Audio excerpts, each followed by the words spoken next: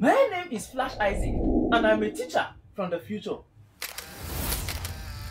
When I was much younger, I saw thousands and thousands of people fail Jamb and unable to gain admission. This made me travel in time. Now I am back with the Flashlearners Jamb app and a series on YouTube tagged 120 Days to Jamb. My mission is to help you blast Jamb and as well get justice for everyone who Jamb has served breakfast.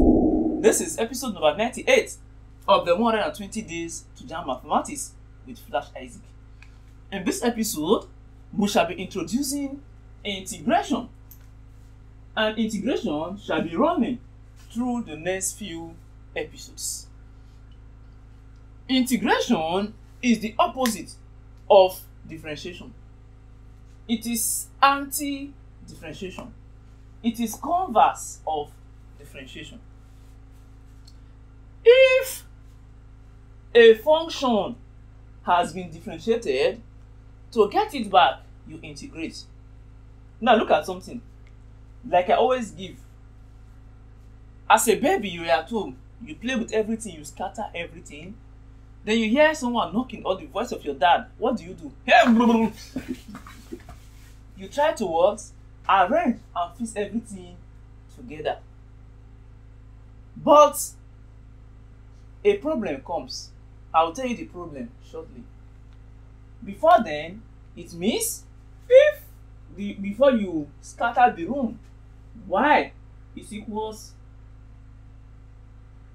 2s squared plus 2. This is a function. After differentiating the room, you scatter the room. This is now the result. Dy over ds is equals 4s. Once you differentiate this, you get 4s. So how did we differentiate? To differentiate, let's say 2s squared, you say use the power to multiply the function. That is 2 times 2s. Subtract 1 from the power, 2 minus 1, to get 4s. To integrate, you don't subtract 1 from the power. You add 1 to the power. To integrate, you don't multiply with the power. You divide with the power. Which implies that if you are integrating 2s squared, what you will simply do is 2s squared, add 1 to the power plus 1. So instead of 2 minus 1, it is 2 plus 1. Instead of saying 2 times 2, no, use this power to divide. You get 2 plus 1. So for integration of simple algebraic function, you add 1 to the power, then you divide by the power. For differentiation, multiply by the power, subtract 1 from the power. So this is how to integrate. This will give you 2s raised to the power of 3 all over 3. So I told you to get something that has been differentiated, you integrate. So your dad comes, you hear the voice, you start rearranging, you start integrating. So this guy has been differentiated. Let's try to get what we differentiated. You say, okay, let's integrate 4s. You always add the s to it to integration. Once you integrate this, you know that this is the same thing as integral of 4s raised to the power of 1.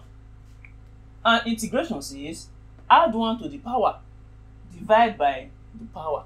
This will be 4s raised to the power of 1 plus 1. You divide by everything in the power, 1 plus 1. And this will give you 4s. 1 plus 1 is 2. Divided by 1 plus 1 is 2.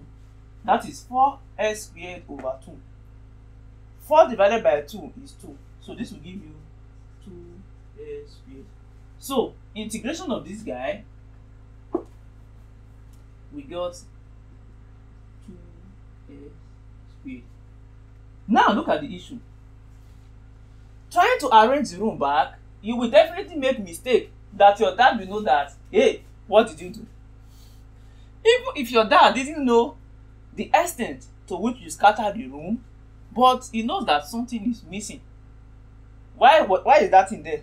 Hey, you made that mistake. So look at this issue now. This is the original function, right? Now this is what we made.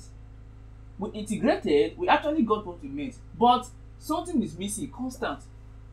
You know that once you differentiate a constant, you will get 0. So it is missing.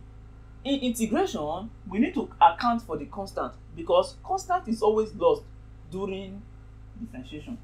This is why after integrating, you add plus c or plus k to show the constant that was missing during integration.